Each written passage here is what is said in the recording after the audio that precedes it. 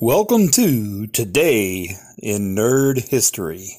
The Star Trek The Next Generation episode, Too Short a Season, aired February 6, 1988. In this episode, the Enterprise transports an elderly Starfleet admiral to negotiate a hostage crisis.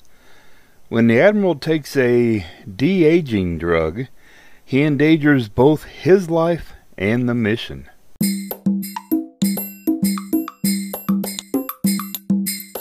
The Star Trek The Next Generation episode Face of the Enemy aired February 6, 1993. In this episode, Deanna awakes to find herself altered to look like a Romulan, immediately unaware she's involved in a cat-and-mouse game as a member of an intelligence agency.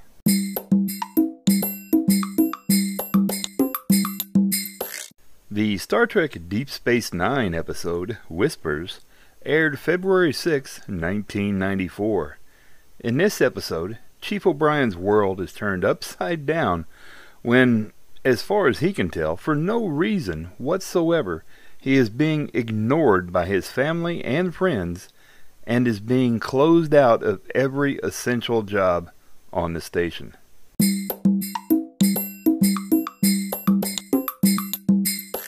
The Star Trek Deep Space Nine episode Heart of Stone aired February 6, 1995.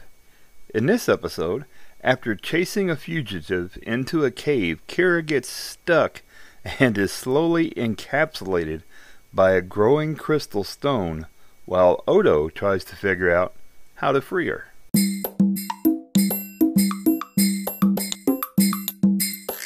The Star Trek Voyager episode Phage aired February 6, 1995. In this episode, while seeking a power source for the ship, the crew encounters a planet of people who steal body organs to fight a deadly disease.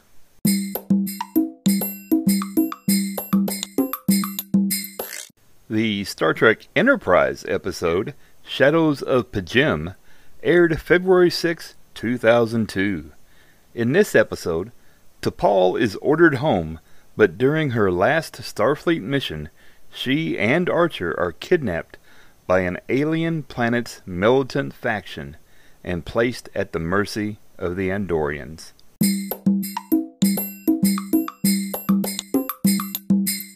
American Dad first aired February 6, 2005. This series involves the random escapades of Stan Smith, a conservative CIA agent dealing with family, life, and keeping America safe, all in the most absurd way possible.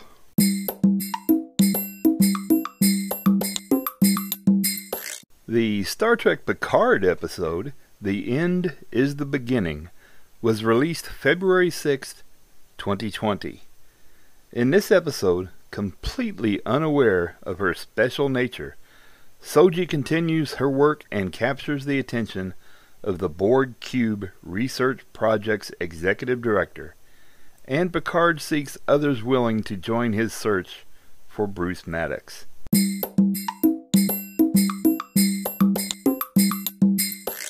Remembering Ronald Reagan, born February 6, 1911, and passed away June 5, 2004.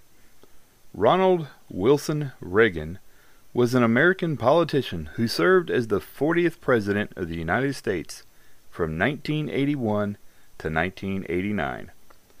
Prior to his presidency, he was a Hollywood actor and union leader before serving as the 33rd Governor of California from 1967 to 1975.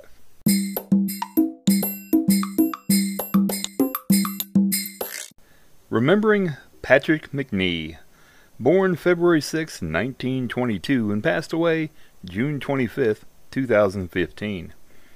He was an English actor who was probably best known for his role as the secret agent John Steed in the series The Avengers. His other significant roles have included playing Sir Godfrey Tibbett opposite Roger Moore in the James Bond film A View to a Kill. Major Crossley in The Sea Wolves, and guest roles in Encounter, Alias Smith and Jones, Heart to Heart, Murder, She Wrote, Battlestar Galactica, and The Love Boat. He was also in the Twilight Zone episode Judgment Night. Though he found fame as the heroic Steed, the majority of his guest appearances have been in villainous roles. His involvement with Battlestar Galactica typified these roles. In addition to narrating the opening titles, he provided the voices of 2 consecutive Imperious leaders of the Cylon Alliance, and in War of the Gods Parts 1 and 2, he also appeared on camera as Count Ibley, who was seemingly a savior. He also presented the paranormal series Mysteries, Magic, and Miracles. He made a guest appearance on Columbo in the episode Troubled Waters, and played Major Vickers in For the Term of His Natural Life. He had reoccurring roles in Gavilan and on Empire, and also narrated the 2000 documentary Ian Fleming, 007's creator.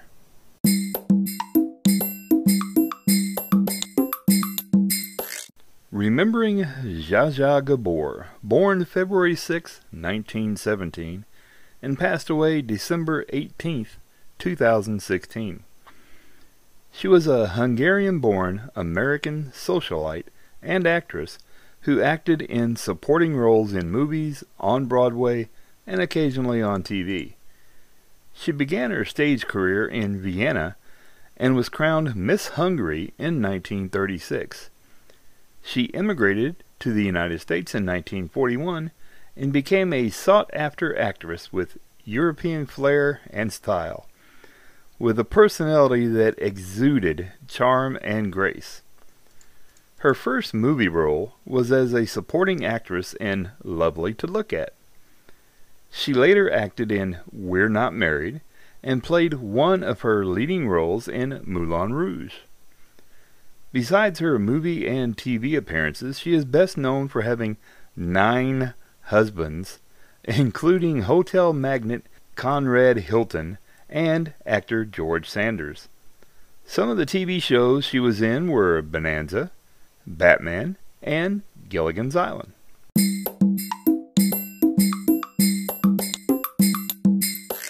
Remembering Rip Torn, born February 6, 1931, and passed away July 9, 2019. Elmore Rule Torn Jr. was an American actor and voice actor, and had a career that spanned over 60 years. He was nominated for the Academy Award for Best Supporting Actor for his part as Marsh Turner in Cross Creek. His work includes the role of Artie, the producer on The Larry Sanders Show, for which he was nominated for 6 Emmy Awards, winning in 1996. He also won an American Comedy Award for Funniest Supporting Male in a Series and 2 Cable Ace Awards for his work on the show. In 1997, he appeared in the Disney movie Hercules, in which he voiced the god Zeus. He played MIB agency boss Zed in the 1997 movie Men in Black, and in the 2002 sequel Men in Black 2. He played James Brody in Freddy Got Fingered, and in 2004 he played the iconic wrench-tossing coach Patches O'Houlihan in Dodgeball, a true underdog story.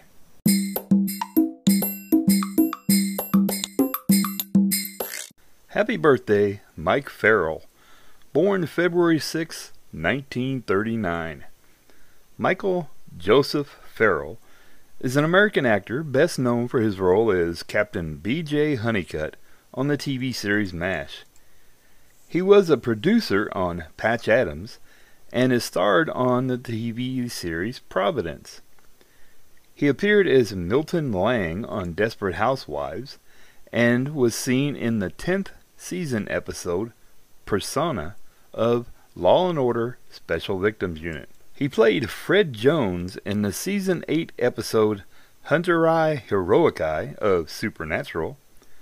During the 1960s, he guest starred in a few series such as The Monkees, I Dream of Jeannie, Combat, Days of Our Lives, The Interns, The Man and the City, The Quester Tapes, Banachek, Marcus Welby, M.D., The New Land, Murder, She Wrote, Justice League, and played Jonathan Kent in the Superman animated series. He also had a cameo role in the 1967 classic The Graduate.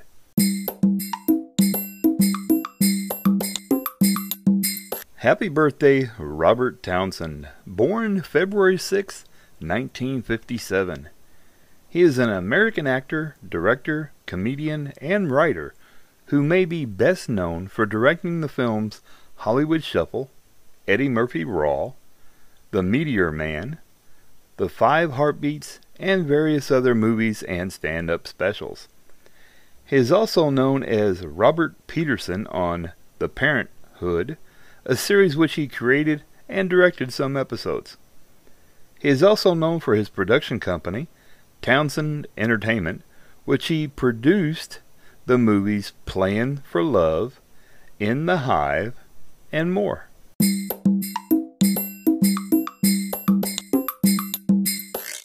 Remembering Walker Edminston, born February 6, 1925, and passed away February 15, 2007. Although his credits include appearances on numerous classic TV shows, he is best known for his work as a voice actor and lent his voice to at least 5 episodes of Star Trek. Early in his career, he worked as host, voice actor, and puppeteer for various children's programs. He even hosted his own kids show, The Walker Edminston Show, during the 1950s and early 1960s. He went on to work on several children's programs developed by Sid and Marty Krofft, including H.R. Pufnstuf, on which he voiced Freddie the Talking Gold Flute, and he was on Land of the Lost, on which he played Enoch, who originally appeared in an episode written by Walter Koenig. In his original script, Koenig spelled it E-N-E-G to honor Gene Roddenberry, because E-N-E-G is Gene spelled backwards. The makeup for his character and all the others was done by Michael Westmore. The dinosaurs were built by Wah Chang. Other Krofft productions on which he worked included Sigmund and the Sea Monsters and The Boogaloos. In 1962, he released a novelty song entitled I Dreamt I Saw Khrushchev in a Pink Cadillac, in which he sang both the voice of Barky, the dog from his show, and the voice of the Soviet leader. Some of the other characters he is known for voicing include Inferno on The Transformers, and Ernie, the head Keebler elf, in commercials for Keebler cookies. He lent his voice to such cartoons as The Flintstones, The Smurfs, Disney's The Gummy Bears, Jim, and various Spider-Man shows. His voice was also heard in various episodes of The Waltons, as well as such films as The Green Beret, Bullet, The Andromeda Strain, The Great Mouse Detective, Fat Man and Little Boy, and Dick Tracy. As an actor, he made frequent appearances on such classic TV shows as The Big Valley, where in one episode, entitled 40 Rifles, he coincidentally played a character named Spock. He was also in The Wild Wild West, Gunsmoke, Mission Impossible, Barnaby Jones, Little House on the Prairie, Maverick, Green Acres, Get Smart, Batman, Mannix, Bonanza, The Bob Newhart Show, Fantasy Island, Dallas, Quincy, M.E., The Dukes of Hazzard, and Knots Landing.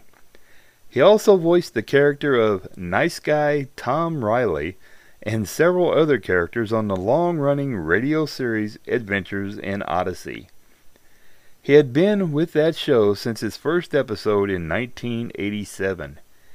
His work on the program came to a sad end, however, when he died of complications from cancer at the age of 82.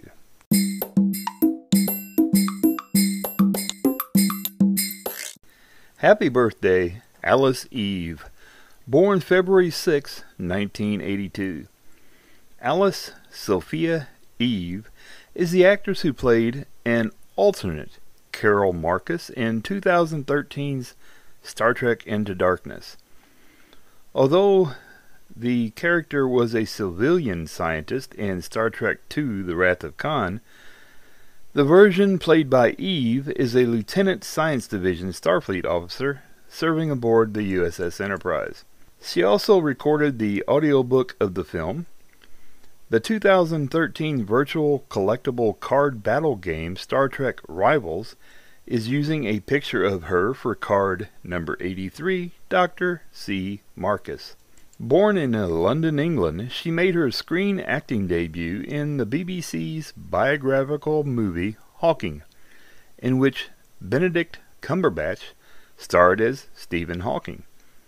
She and Cumberbatch later worked together in the 2006 comedy Starter for 10, before reuniting for the Star Trek Into Darkness, in which Cumberbatch played Khan.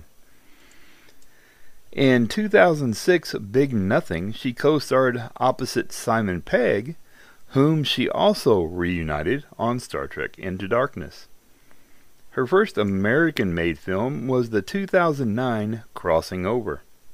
The following year she was seen in She's Out of My League and Sex and the City 2. In 2011 she was on the HBO series Entourage in the recurring role of Sophia. And in 2012 she was in The Raven and appeared as a young Agent O in Men in Black 3. After the release of Star Trek Into Darkness, Eve and Chris Pine appeared in the video for Paul McCartney's single Queenie Eye. Further credits include Decoding Annie Parker, Some Velvet Morning, Cold Comes the Night, Before We Go, and Dirty Weekend. She also produced the 2013 Death of a Farmer. She had a small cameo role in the 2014 Night at the Museum, Secret of the Tomb, and completed Criminal.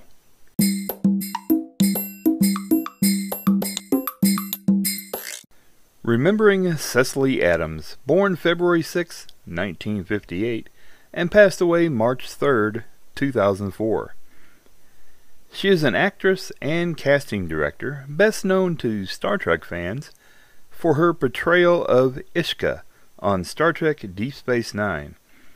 And although she played Armin Shimmerman and Max Grodnick's mother on this series, she was 9 and 6 years their junior, respectively. She was the daughter of Get Smart star Don Adams. Adams was married to Star Trek Enterprise guest actor Jim Beaver. She worked with him on a number of film and stage productions prior to their marriage in 1989. She later co-starred with her husband in a 1996 episode of Murder One. Her other TV work includes guest appearances on Simon & Simon, Quincy, The Equalizer, Courthouse, and the final episode of Total Recall 2070. She was primarily a casting director. She served in this capacity for Third Rock from the Sun and That 70s Show, as well as such movies as The Forgotten One and Homeroom. She also served as a casting assistant on Who Framed Roger Rabbit. She died of lung cancer in 2004 at the age of 46, and her father passed away the following year.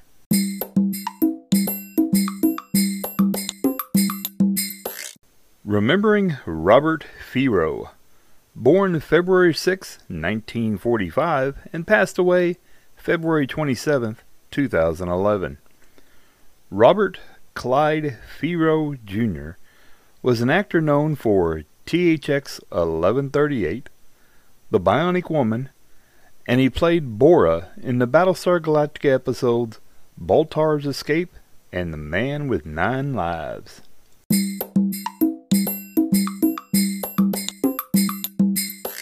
Remembering Brian O'Byrne, born February 6, 1931, and passed away December 4, 2009. He was an American film and TV actor and acting coach. His credits include numerous TV shows, movies, and many TV commercials. He had served in the United States Army before becoming an elementary school teacher. He later moved to New York City to pursue acting. He was particularly active within the TV industry during the 1960s and 1970s. In 1962, he played Ned Carlin on The Virginian in the episode The Accomplice. He appeared in 6 episodes of Get Smart as Hodgkins, the assistant to the chief. He played Robin's high school principal in the 1960s Batman TV series, and he regularly appeared as a mortician in The Munsters, as well as the series Occasional Wife, in which he played the man in the middle, and as Mr. Beasley, the mailman in Blondie. He made guest appearance on Perry Mason in 1965 as a murder victim Horace Lahey in The Case of the Baffling Bug. His other many TV credits include guest appearances on Alfred Hitchcock Presents, My Three Sons, The Kara Williams Show, Murder, She Wrote, The Bob Newhart Show, Happy Days, The Bill Cosby Show, The Partridge Family, Sanford and Son, and Gunsmoke. His film credits include Spaceballs, Gunfight in Abilene, Marine, The Shakiest Gun in the West, The $1 Million Duck, Gus, Love at First Bite, The Apple Dumpling Gang Rides Again, and Zapped.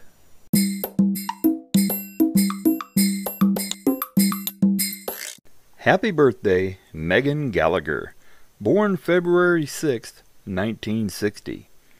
After making a screen debut in George Washington, she graduated to recurring roles in Hill Street Blues, China Beach, and starring roles in The Slap Maxwell Story, The Larry Sanders Show, and Millennium.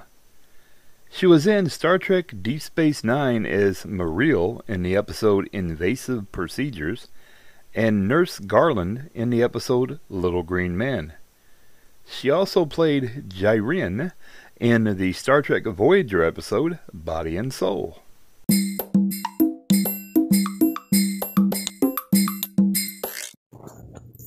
Well, that's it for today, folks. I appreciate you listening, and if you enjoyed the show, please feel free to tell your friends about little old me here. Have a wonderful day.